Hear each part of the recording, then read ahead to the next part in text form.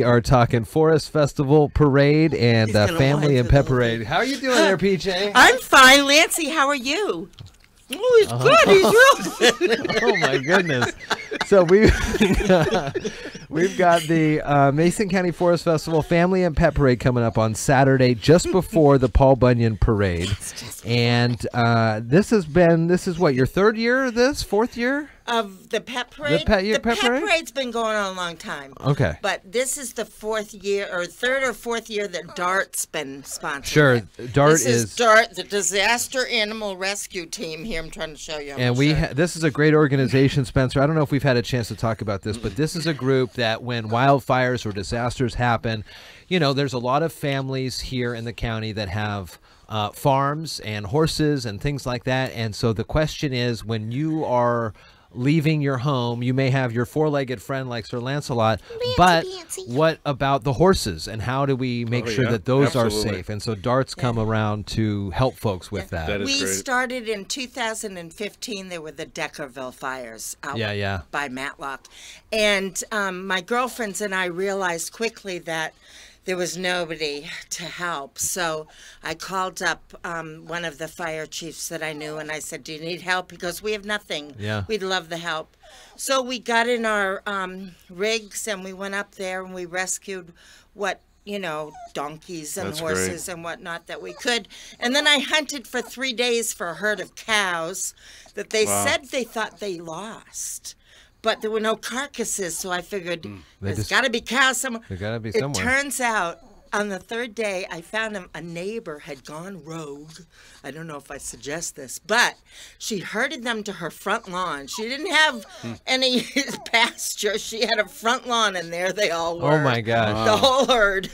Check-in on Saturday is at 9:30 on 5th between Railroad and Coda, so it's a little bit shorter than the normal Paul Bunyan Parade. So we don't make the kids walk a whole parade. No. But I see in the pictures on the Forest Festival website, again, masoncountyforestfestival.org, there's goats, and there's chickens, and there's dogs that are dressed up as well, and pigs, the whole gambit. Whole gambit. You can bring a mini horse if you want. I wouldn't bring a big horse. You know, that's for the other parade. Save that for the other parade. Yeah. You can check, once you fill out an entry form, where you can find that on the website as well. There's a link to that. And then you check your category that you're going to do, forestry theme, wagon, because sometimes... So my wife, Stephanie, right, she was in the pet parade in Thurston County in Olympia many years, when she was a youth, and she had a little chicken. She had a chicken. Whose name was, Nugget. The name of the chicken was Nugget. Anyway, so she either had this thing in like a wagon. Did she feed him barbecue sauce? I don't know what the heck she was doing. If she told me this, I still married her. Anyway, so she had chicken nugget in the pet parade. You mean she married you? Well, whichever. Which depends on the day. And so she's got the wagon. She's pulling the wagon, and the chicken is in there. And so that's part of it too, right? Yeah. Absolutely. You can have chicken. Somebody brought a snake one year, but you can bring fully enclosed cage on that. You can bring kitty cats. You can bring put them on a leash or something. And gerbils. Whatever you want to bring, or just come to family. Just dress up your family. Goldfish. The categories are group. Over here. There's group and/or family entry, forestry theme, float or decorated wagon, best band or music, dress up with your pets, costumes, fairy tales, decorated bikes, and other, your choice. So that leaves it wide open there. There's no cost to this, right? You sign up. No, there's no cost. And we have the forms there. Okay. You can just show up if you can't get a hold of a form at 9:30 on 5th and Railroad. Between Railroad and Coda. Okay, that sounds good. This is always a fun parade, and what's fun I like about this, because the parade starts at 10:30, and it doesn't take too long to get through, so the families are able to get back to a viewing point to see the Paul Bunyan they can see the whole parade. Yeah, they see the whole thing. And then this year, I'm having people line up a little earlier. Sure. Because last year, Lancey, tell them all about it, buddy. What happened? Last year, last year, they came at 10. I want you to come at 9:30 because we have to judge you, and there are blue ribbons. Oh, at yeah, stake. yeah. You get the blue ribbon. There are blue ribbons. And we have to mention our sponsors here. Please do. There's DART, our Disaster Animal Rescue Team of Mason County. And by the way, if you ever need us, just call 911 and tell them you need DART. And we don't do rescues like take the animals away from people. We rescue during a disaster, and the people get their animals back, you know. Yeah. And then there's Department of Emergency Management, because that's what DART is under the umbrella. Sure. So we get our insurance through them. And then PJ's acting lessons. Who's this PJ person? PJ, I don't know. She's some weirdo that just kind of comes in here every once in a while and brings her dogs and dresses up like sour kangaroos and things like that.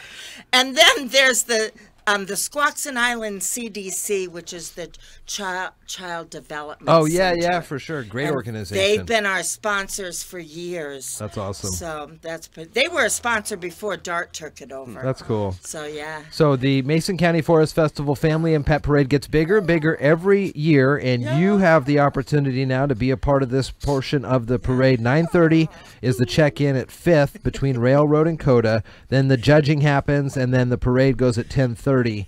And we're usually set up when we do the parade. You know, we stream it on Facebook. We're usually set up by that time, so folks are able to see that on the stream as well. It's and then a lot of fun. And we run down a tally to you guys. and you read it off. We do our best to announce the winners for sure. Yeah, that's fun. So it's a lot of fun. So just come and have a great time. No pressure. Just another fun-free portion of.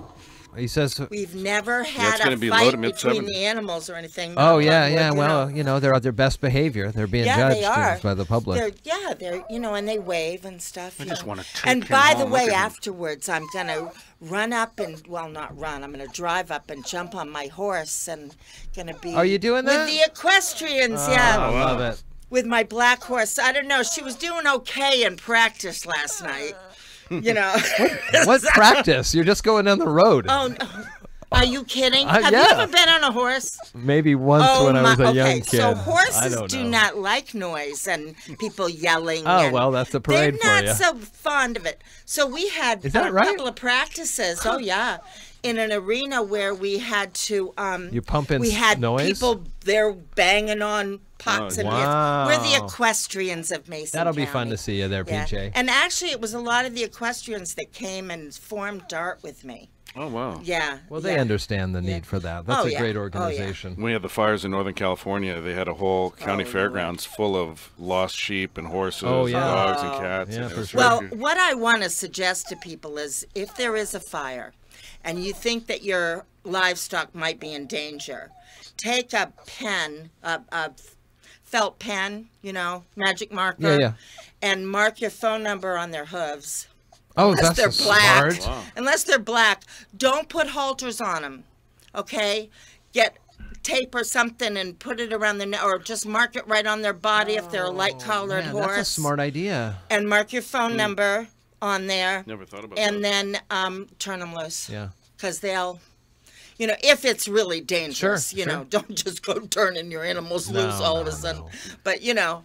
No, I mean, because that's the best way to do it. PJ, good to see you. We got to get on to the news here. Jeff. We'll see you on Saturday. All right. See you Saturday morning, 9:30. Always good to see you, Sir Lance-A-Lot, as well. We'll be back with more after this. Good morning.